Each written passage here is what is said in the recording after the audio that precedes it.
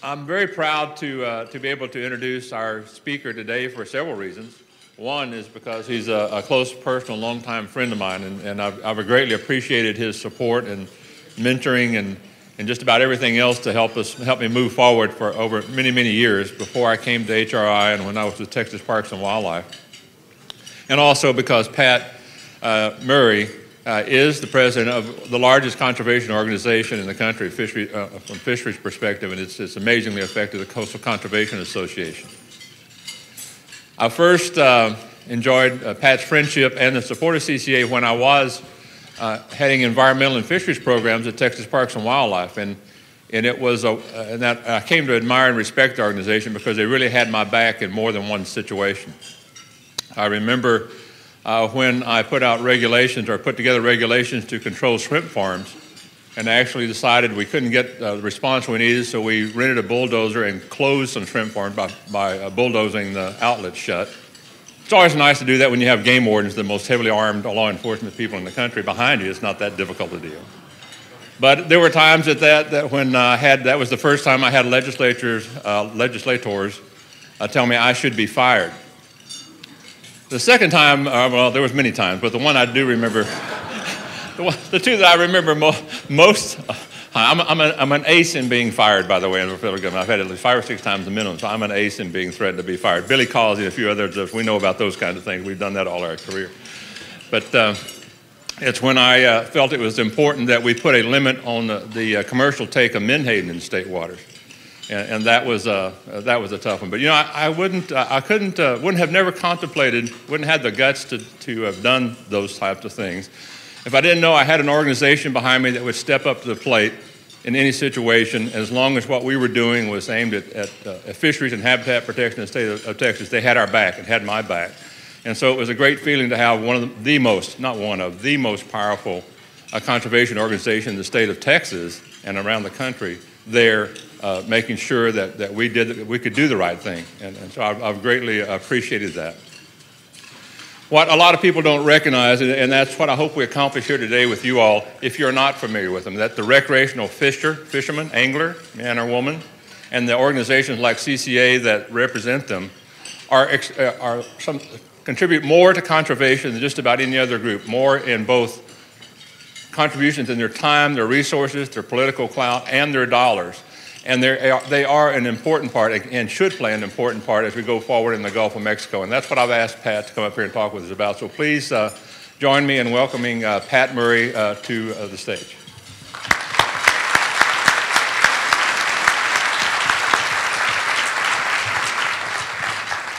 Thank you very much, and thank you, Larry, for that glowing introduction. I really appreciate it. It's a real pleasure and honor to speak to this group today. What I'll do is I'll speak for a bit and then also entertain questions afterward if you like. I heard about yesterday's speaker. Let's get clear right now, I'm not a general. I'm not going to yell at you. And there'll be no calisthenics at any point. I'm going to talk about recreational fishing. So it's a kinder, gentler approach today. But I was thrilled to speak to this group, and particularly on this topic.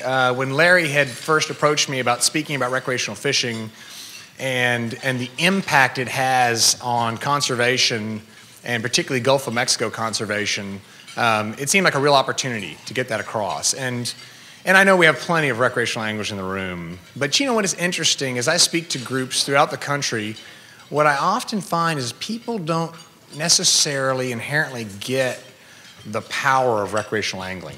There's a passion there that's really hard to understand and maybe hard to describe unless you're a part of it. But that passion is what has led to some of the greatest conservation victories across the Gulf, is that recreational angler driving that effort. And there's a quote that I recently wrote about, and I found myself using a number of times. It was not long after the Macondo oil incident, and people would ask me at that time, what's going to make recreational anglers ever want to come back and fish at the Gulf? Well, there's a lot of reasons. But the one thing that I found myself referring to is this wonderful Scottish writer, John Buchan, and his quote, "The charm of fishing is that it's the pursuit of what is elusive but obtainable. And here's the key part: a perpetual series of occasions for hope. It perfectly captures recreational angling. But what it also captures, and that Buchan wasn't really speaking to, but somehow he managed to really get his hands around, was those occasions for hope don't just translate into bites and fish. It translates into incredible things that recreational anglers do to help protect the resource and perpetuate it. And what it is all of those moments when you're getting a chance to fish, when you see the things that you see when you're pursuing recreational angling, has that unending, dedicated attachment to the health of the resource. And be it you fish for a sailfish or a red drum or a speckled trout, one of my favorites. I mean, what's better than a speckled trout going after a topwater lure? I mean, that's the thing that engages people for a lifetime. And we see that at Coastal Conservation Association is folks are so dedicated to the health of the resource. Well, there's many manifestations of that dedication. And what's interesting now in sort of the history of conservation is more and more we're seeing decision makers, political leaders start to get how this passion directly translates into economics. And these numbers you start to see from people fishing can very much influence the political process. You see, I played with a quote a little bit, but I think it hits that point, is that, you know, indeed, you give a man a fish, he has food for a day, or maybe even for just a few minutes. It's a tragedy we're not serving fish right now. But you teach a man to fish, and he has to buy rods, reels, fishing tackle, everything else. That is a truism. And what that translates into is incredible numbers in economics. And granted, this is an aggregate of all recreational fishing. These numbers are courtesy of the American Sport Fishing Association. But those are real numbers. That's a lot of economic output. And when you see that start to translate into $12 billion that anglers spend on boats and other gear, that's a lot of money. And that touches a lot of places in this economy. And so that's important. There's no doubt about that. But the point is, where does that lead to? And what we find is that you have that passion that translates into those economics, and lo and behold, you start to see recreational anglers pushing efforts that make a difference in the way our fisheries and our stocks are managed. This was 18 years ago in Florida. You don't see that now, but oh wait, just a few months ago, a judge upended a ruling and tried to reintroduce gill nets into Florida waters. And who were the first ones to that fight?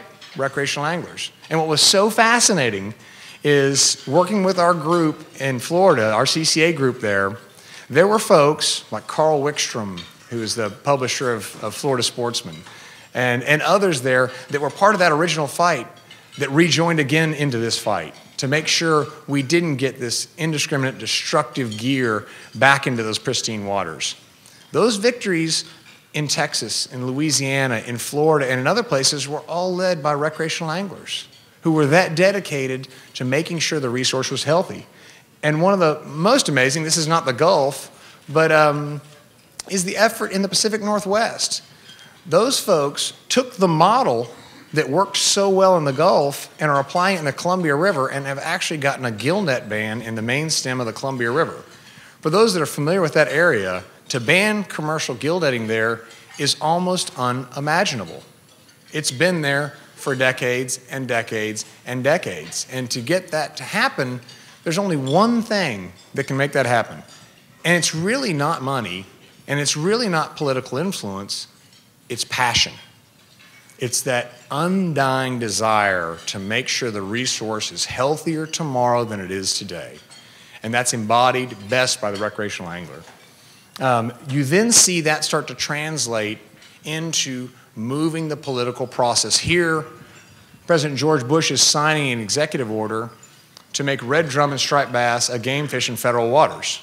That's pretty incredible. You think about two key recreational species to protect those. But who do you see standing behind him? Among the great luminaries, you see Walter Fondren, who was a chairman of Coastal Conservation Association. You see Dave Pfeiffer with Shimano, Mike Nussman with American Sport Fishing Association, recreational anglers. And you see a president there who's a recreational angler, making a difference in the future of these fisheries. This is a few little glimpses at Sea Center. If you haven't been to the Sea Center hatchery, what a wonderful facility that is, and what a wonderful union that was of Dow, Texas Parks and Wildlife, and Coastal Conservation Association. And what that facility creates is not only millions of fish going back in bays, but cutting-edge research and outreach to the public through their touch tanks and their aquariums and their wildlife centers, where people can come who don't necessarily know a lot about the value of conservation and learn it hands-on. So that community outreach begins to become a conveyor for that passion. And who knows who that engages in the future. This is the opening of CCA Texas's Larviculture Lab at University of Texas Marine Science Institute. That's that next evolution. What's so fascinating about this facility is not only the science it's creating to help push forward I think so many fish stocks, but also the effectiveness of hatcheries and so much critical research. But when we opened that facility, when we raised the dollars for it, we said it was the lab that the anglers built. And the reason being is every dollar that went to build that lab came from CCA banquets. That lab was built in $100 bills. It was every raffle package and live auction item that I know some in this room have participated in, and God love you for that. And that's what built that lab. Well, if you think about what raised that dollar, was a recreational angler, joining a local chapter, going to the meetings, putting on the banquet, and effectively as volunteers raising dollars to build that lab. That's not every day that you get that kind of dedication to making a difference for the future of our fisheries. And that's what you see in recreational angling. That is a recent demonstration of putting southern flounder in Texas bays. The aggregate of all these different pieces, be it UTMSI's work on flounder or HRI's work on it, or the Texas Parks and Wildlife's work on it, it all comes together and things that actually change the health of our bays. Now, the next evolution of that is habitat. That's the future, period. I'm telling you, that is the future of where recreational anglers and recreational-based conservation is going, is trying to enhance habitat. We spend more and more time every day with that. These are some pyramids that are going in nearshore waters off of Texas to create critical snapper grouper habitat. The work that we see volunteers all the time, and the line is always hands dirty, feet wet. These are individuals getting out there and getting this stuff back into these estuaries and restoring critical marsh that's been lost for a zillion reasons and through a zillion years, and making the oceans healthier.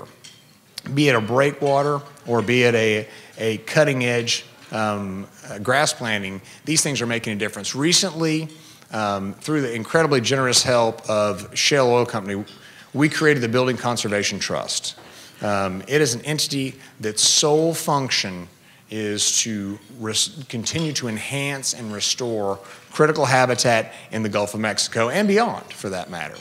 And what we're doing is taking these core corporate dollars, and just like the models that I showed earlier, be it a larviculture lab or hatchery or whatever it might be, and partnering them, where we start to bring together state agencies, and we bring together corporate citizens, and then we bring together individuals and recreational anglers themselves, and all these different parts of the community to enhance the resource.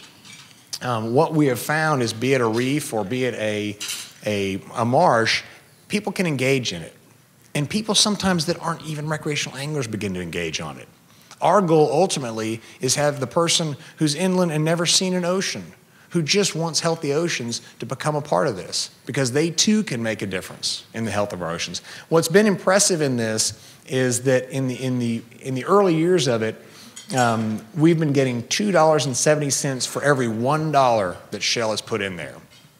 And the reason being is, I'm going to say that word again, it's passion. Because what we have is our volunteer grassroots folks are the ones that are reaching out and finding these incredible matches, finding folks that will donate and match these key dollars. leveraging the dollars that the states have and turning those core corporate dollars into good conservation, good habitat restoration. This is just a quick glimpse at some of the projects that we've done.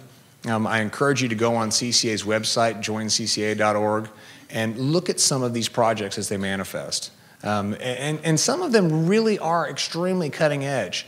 Recently, in 2013, the EPA gave Shell Oil Company the 2013 Gulf Guardian Award for the Floating Islands Project. That's a statement on what this is doing. Number one, when was the last time the EPA gave an award to a large integrated oil and gas company?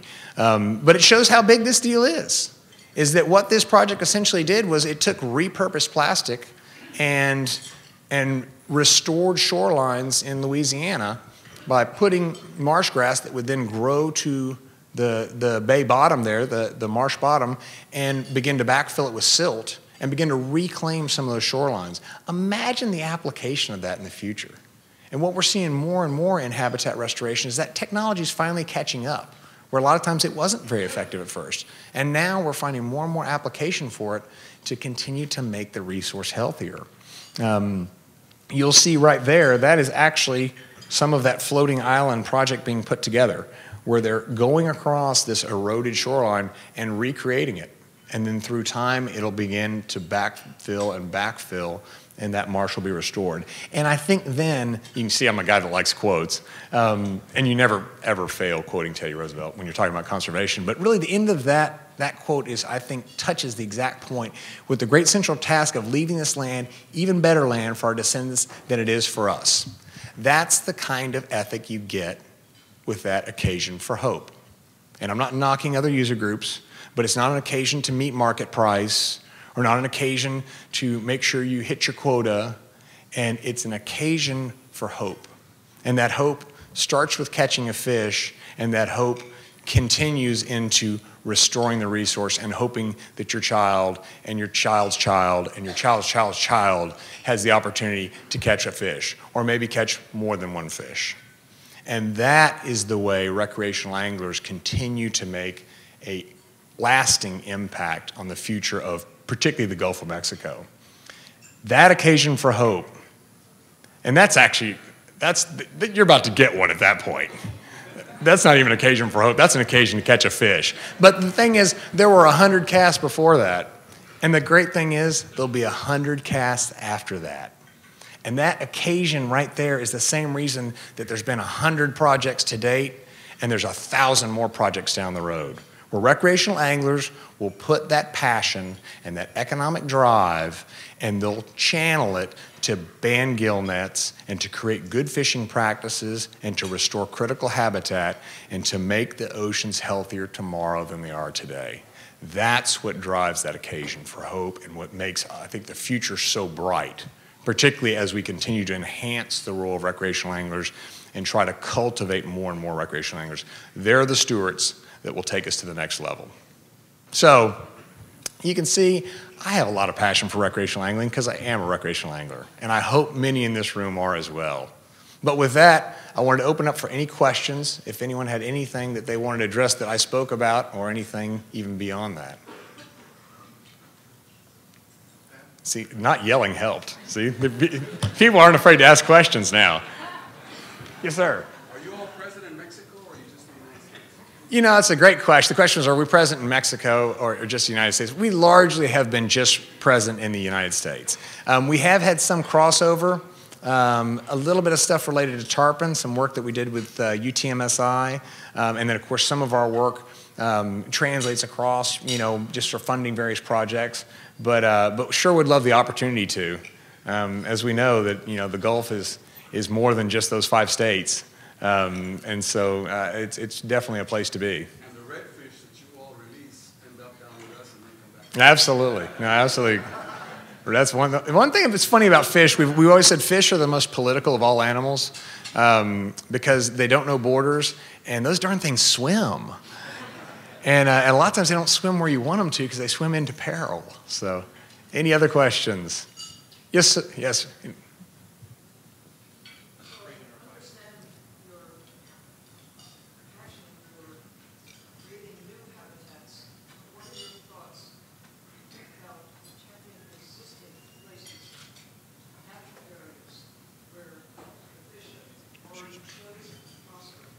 Sure. and keeping them basically safe, and safe havens where no fishing takes place. I will tell you, I am not a believer in that. The question was, how do you feel about big believer in protecting existing habitat, no doubt about that.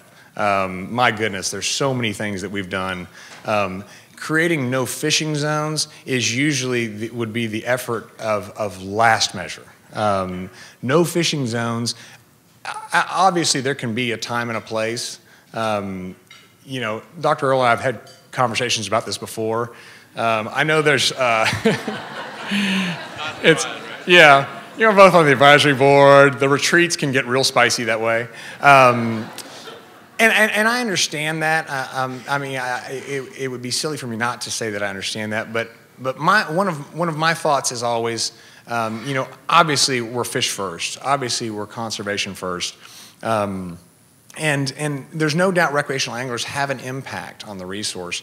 But I would have to say that in that sort of global impact is that when we've gotten rid of bottom long lining and pelagic long lining and ocean trawling and so many of those practices, and if we still have a significant problem, there's no doubt the recreational angler needs to be scrutinized more. And the recreational angler is already under significant bag limits and seasonal restrictions and all sorts of different measures to further manage. So total exclusion zones are usually not something that I would subscribe to. Although I will say CCA has supported bottom closures in certain aggregation areas, for example, on overfished stocks. But I've never felt there should be a reason you couldn't troll in that area and catch a pelagic species that was perfectly healthy. So, but it's a great question, and it's a good, healthy debate. It's something that I think we need to continue to always be open to discuss. One more quick question, if anyone else? Oh, yes. Actually, to follow along with Sylvia's discussion about protecting habitats, I'd like to add one to the discussion that's frequently left out, and that's protecting shipwrecks. Mm-hmm. We know, as anyone who's ever been a scuba diver knows, that the shipwrecks, they are covered in various biological communities, from the smallest microbes to larger fishes like amberjack and grouper. They reside on these shipwrecks. And so I think having this discussion between marine archaeologists, fisheries biologists, and anglers, I think there's a lot that we have in common in terms of protecting these resources, because, you know, while their value to me is more for the cultural, historical, and archaeological value, there's obviously a value to you guys as well. So our resource supports and sustains your resource. Absolutely, because I mean, there's a huge biological impact from that. No doubt, that sustains so many parts of those key fisheries and those key fish stocks, all the way from the base level. Okay, last one. Yes, I have to ask a question behind Sylvia here. Sylvia and I have been friends since '69, but I spent 10 days locked in an underwater habitat with her, and she got inside my head. Big time. But I have to say, I'm a big supporter. I'm a recreational fisherman. My whole family are recreacational fishermen. My name is Billy Causey, and I'm in the Florida Keys, and I've worked very closely with CCA over the years, Ted Forsgren, Carl Wickstrom, the whole crew. But there seems to be, to me, a disjunct between CCA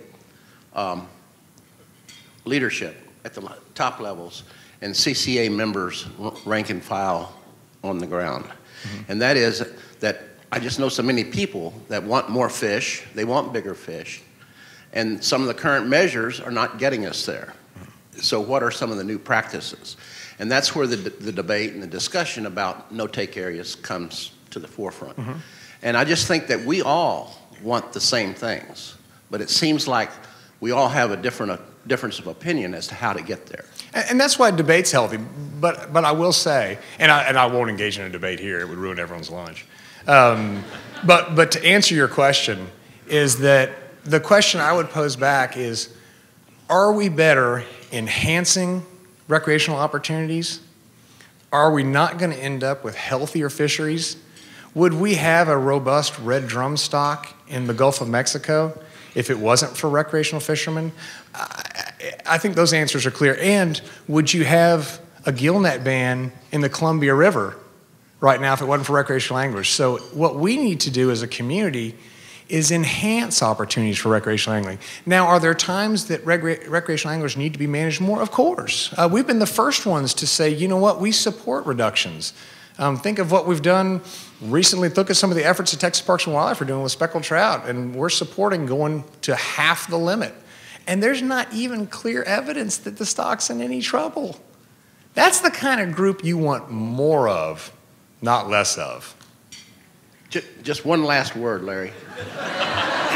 Well, you know, the good thing is, actually, I get the last word, Okay, so go ahead. Okay, all right. Okay, the Tortugas Ecological Reserve, which is one of the United States' largest fully protected areas, has seen a huge increase in numbers of fish. Mm-hmm. But one thing that's really clear right now in the Florida Keys, Riley's Hump is a spawning aggregation site for mutton snapper.